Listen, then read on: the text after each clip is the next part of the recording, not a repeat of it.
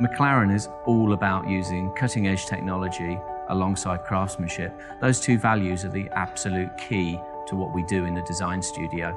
I introduced VR into the business about a couple of years ago now, but the real missing link for us was a design tool. It's something that didn't exist, and it's something that I could see a real opportunity for.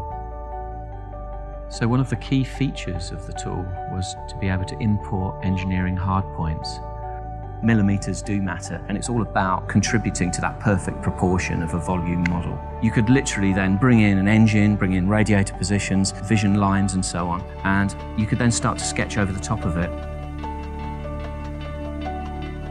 The McLaren design team came to us with this problem to solve. How do we get the idea into 3D quickest from the designer's mind? What we've managed to achieve with Vector Suite is you've got 2D happening at the same time as 3D. We can pop back and forth within the application to 2D to make a center line that's perfectly accurate, but then we can also pop back into 3D and sketch freely, turning that process, which was traditionally quite drawn out, into something much more concise. As a designer, you are thinking, how does it translate? But now, because we've accelerated that process, you're sketching straight into 3D, so it's much quicker, far more efficient. It still takes the craftsmanship of the drawn line.